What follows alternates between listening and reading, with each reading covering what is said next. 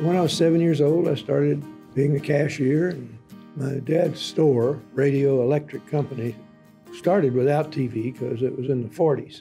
We didn't have TV in Tuscaloosa until 1949, I think. And he had a TV set in his store, and he could pick up little glimmerings of the Memphis station, but there was not one in Birmingham at that point, as I recall. When I graduated from high school, I went to the University of Alabama for 2 years, and my girlfriend's father ran the public television station here. So I got a job at the television station. I took a cut in salary. I went from 75 cents an hour to 40 cents an hour.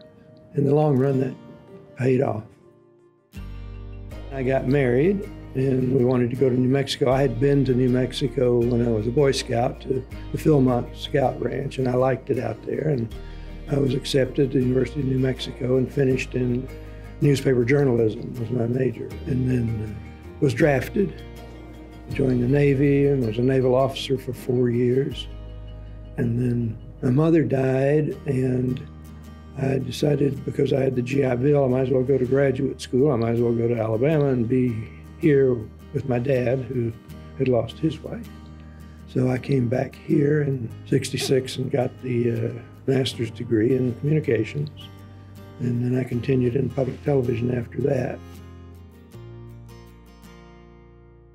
In 1975, moved to Hollywood to see if I could make it out there. And my first job was as a production manager at the ABC television network.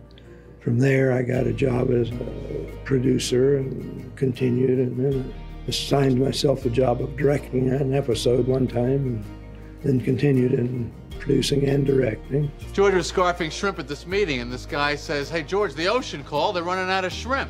The last producing I did was with Seinfeld. I was also the director for 5 years. And then after that, I only wanted to direct. So I directed Ellen DeGeneres' television show. I did a short series with Mary Tyler Moore, and that was good. And news radio was a lot of fun.